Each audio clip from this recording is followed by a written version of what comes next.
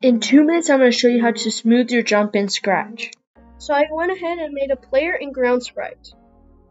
So let's start by bringing a when flag clicked and a forever loop if touching ground, and we'll move the cat upwards. So let's do change y by 15. If not touching ground, let's move the cat downwards. So let's do like a number, change y by like -1. And now I have a bouncing cat.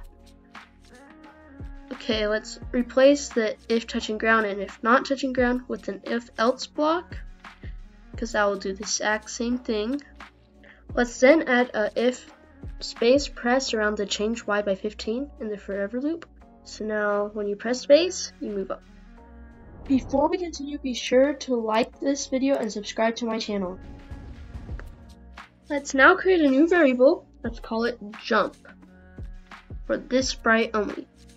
And let's set jump to 0 when we start the game, and let's set jump to 0 when we're touching ground, and set jump to 15 when space is pressed. Then let's do a change jump by -1 where we're falling, and then change y by jump at the end. Now looky there! Wow, we did it! Yeah, this is extremely satisfying. I could do this all day. But let's keep going. Let's make a new block, call it jump, run without screen refresh, and put our script in the jump, and in the forever loop we'll add the jump. And now we have an extremely nice jump. Now watch this video to help with your side movement. See ya!